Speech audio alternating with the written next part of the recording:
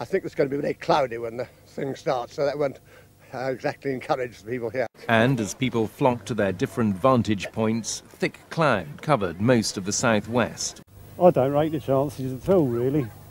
It looks very thick cloud and, well, it's worth coming here anyway because it's such a beautiful place. Some seem determined to take a rather dim view. Well, I'm playing golf from 9:42, and about an hour and a half after that we shall have the eclipse. What's going to happen, I've got no idea. We've got some glasses in case we have to use them, but we're basically playing golf. Well, I think the day is an enormous bore. I'm going to play golf. We're probably going to get a torch and a candle, and I hope I don't sprain my ankle in a sandpit bunker. I've never seen in the last 50 or 60 years quite such a pantomime as going on now. Well, I think it's as bad as the millennium and political correctness.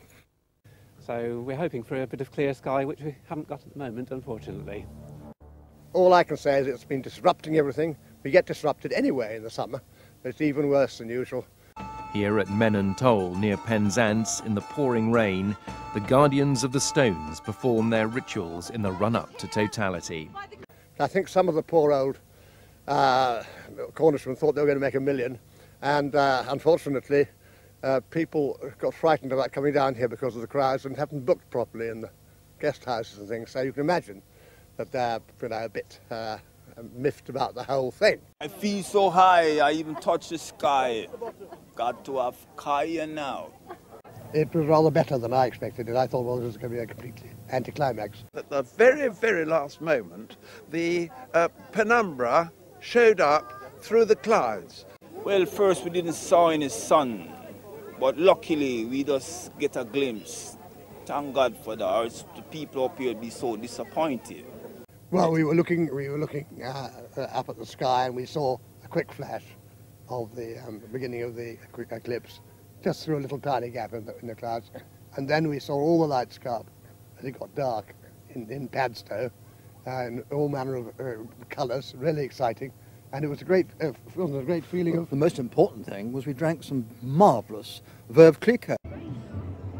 It just made me feel like it shouldn't be right. And even if the weather wasn't fine and we didn't see the sun, it didn't matter. And we should appreciate the beauty of nature. Nothing beat nature. Nature is the greatest thing of all.